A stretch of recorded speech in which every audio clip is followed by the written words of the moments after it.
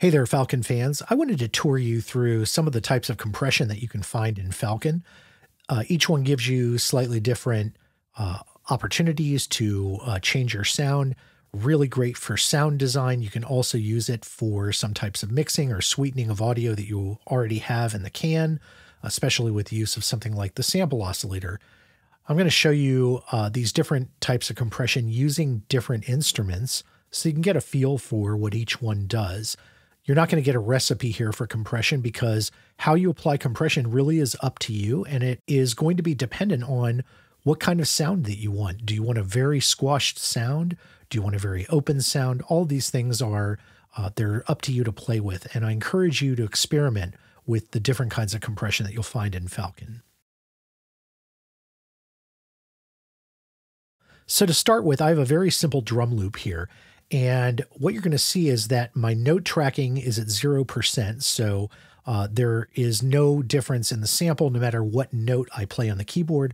I've also turned off the velocity amount and the velocity sensitivity. Now, the reason I did that is so that no matter what I do during this demo, you are going to hear only the effects that are different as a cause of using compression. You're not going to hear anything that's different because I pressed a key harder or softer. So here's that loop without any compression applied.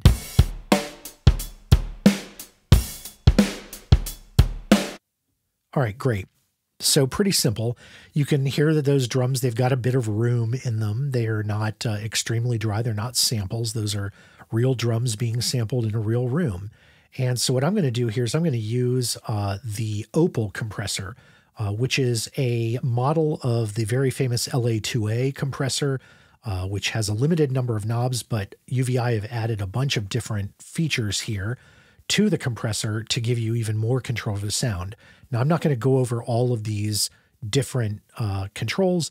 They are well documented in the UVI Falcon handbook, but I'm going to give you an idea for how things sound. So again, I'm going to play the drums by holding down a key for the sample. I'm going to turn the compressor on and off so you can get a feeling for what it does to the sound. Now, I'm going to give you a cautionary note here, which is you're going to want to listen to this on very good high fidelity headphones, such as the ones you use for studio mixing, or a good studio monitor setup. That's going to make it easier for you to hear what I'm doing here. If you're listening on a phone, even a good phone like a brand new iPhone, you're not going to hear the subtlety of this as well. With that, let's go ahead and play, and I'm going to turn the effect on and off. All right, there it goes. Now what I want you to listen to is I want you to listen to how the room changes and what happens to the decay of the sound as I turn the compressor on.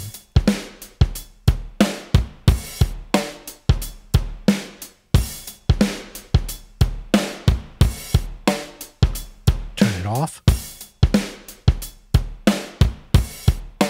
Especially on that kick drum and that hat, listen for the room sound.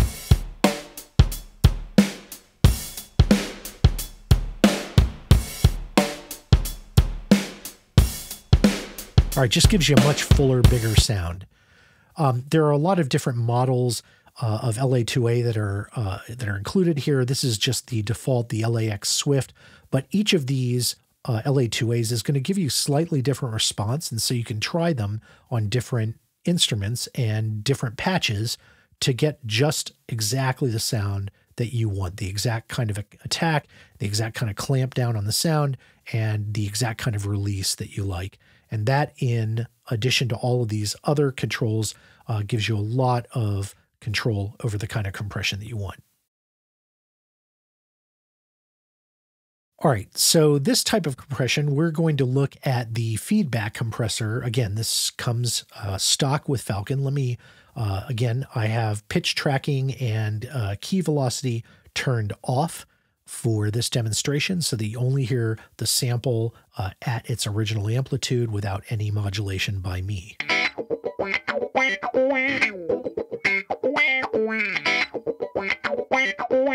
All right, there's our, that is a cool little rhythm guitar sample that you can hear, and we are actually using the compressor now, so I'm going to open this up so you can see what's happening, and I'm going to turn the compressor off so you can hear how this patch sounds without the compression.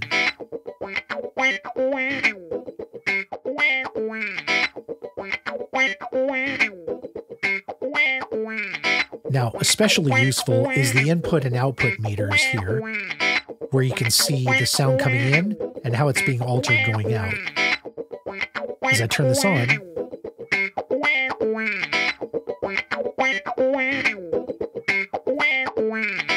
at the peaks, I'm compressing quite a bit.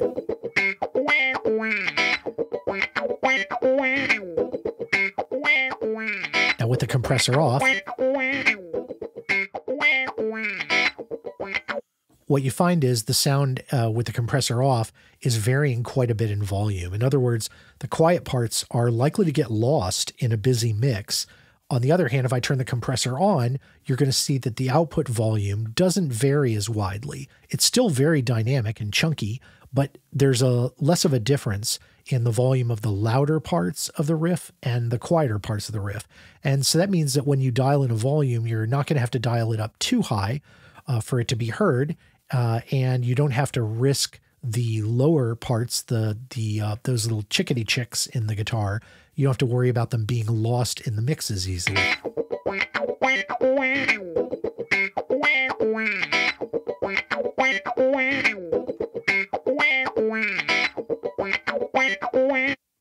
All right, this type of compressor is great because you can very carefully set a threshold. You have the ability to set a ratio, unlike the OPAL compressor. You also have a knee, which allows you to determine how quickly the compressor kicks in. Is it going to kick in with no knee immediately at the joint where the threshold is passed, or will it slowly set in as you approach that threshold? That's a very useful function for making things sound organic and real, and making your compressor not stick out quite so much. And of course, there's a makeup gain so that you can adjust the volume. I've adjusted this makeup gain. I found that 50% works great and gives me about the same amount of loudness for the input and the output when I turn it on and off. So I know that what I'm hearing is an accurate representation of what I'm going to get in my sound mix and my sound design. All right, for this example, I've got a different compressor selected. This is the Compressor Expander that's built into Falcon. Now, I have a very simple keys arpeggiating patch here. It is set so that velocity is not sensitive at all on this patch. So no matter how hard I hit the key, you're going to hear the same volume on this arpeggiation.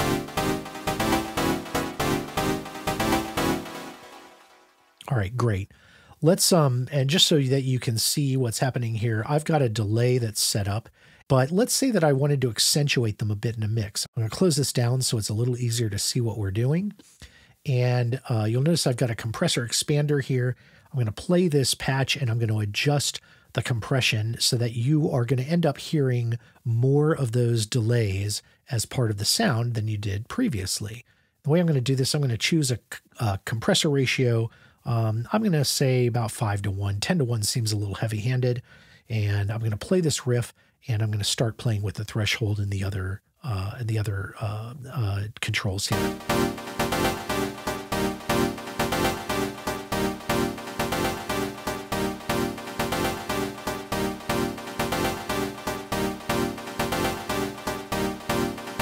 Now I'm going to turn on and off the compressor.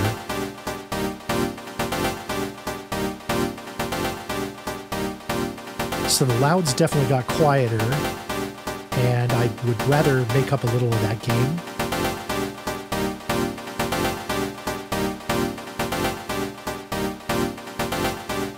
With the compressor engaged,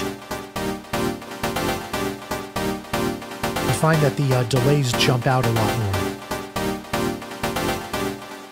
All right, so again, this is pretty subtle, but what you can hear is that by adjusting the gain, what I've done is I've controlled the loudest parts of the patch, that is the initial hits on the arpeggiator. I'm compressing those quite a bit, and then by applying some makeup gain, I'm making the whole patch louder, which brings the delays out a bit more, and it makes the whole thing kind of vibe and move a little bit more strongly. There are all sorts of other controls they can use here. This is actually a combination compressor and gate and expander. And so there are plenty of controls here that have nothing to do with compression, like the gating, but you'll find your compression basically along the top here. You have a threshold, a ratio, an attack, and a release, quite like the feedback compressor. You'll find a makeup gain, and rather than that being through a mix determination, this is done in decibels. I would like to caution people that the auto makeup control here can be very finicky. If you use it, things become very, very loud all of a sudden. So be careful using that button. I usually like to stick with the makeup gain and use that instead. Now I'm going to show you one other type of compression. And what we're going to do is we're going to turn this compressor off. We're going to open up our menu and we're going to apply a 3-band compressor. The 3-band compressor allows you to apply different kinds of compression just with simple controls. And you can do that across 3 different areas of frequency. And you can choose how much compression to mix into each of the parts of your sound. So I could choose one level of compression for the bass, different for the mids, and different for the highs. And if I want, I can even choose to have 0% mix for any of these bands. So if I only want to compress my highs, then I can simply apply compression there, and I can turn the mix to 0 for the other bands. Let me play around with this a bit. What I'm going to do is I'll just try and see if I can bring out the lows and highs here a bit. So I'm going to adjust this downward so that we're only going to apply this to under 220 hertz.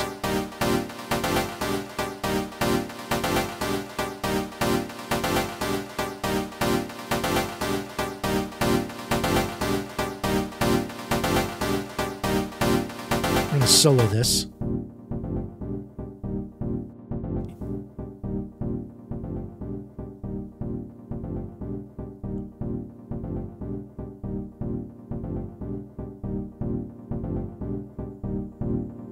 And notice I can really jack the gain up if I want. Here's without. And with. All right, let's go to the highs, and we're going to turn those up as well.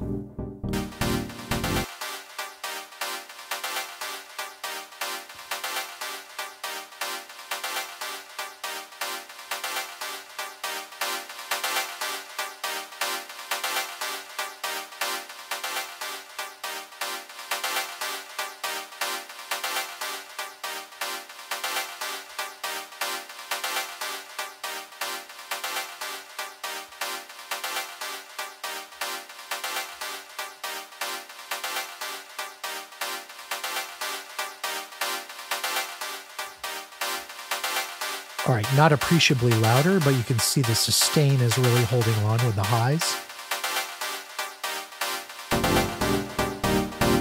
All right, now we're hearing the whole mix. Here's without, and here's with.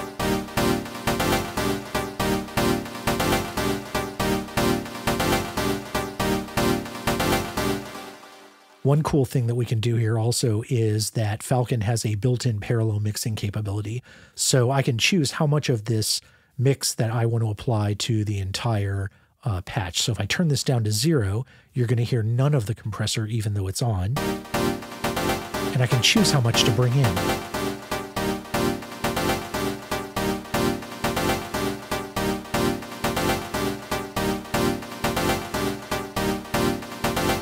Here's without and with.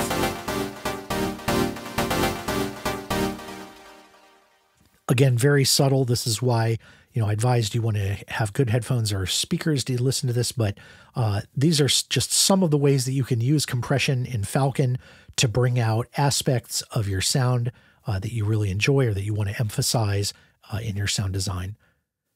So I hope this gives you ideas that you can apply to your next session with Falcon, which I think is just one of the most amazing sound design tools known to man, and there's virtually nothing that it can't do.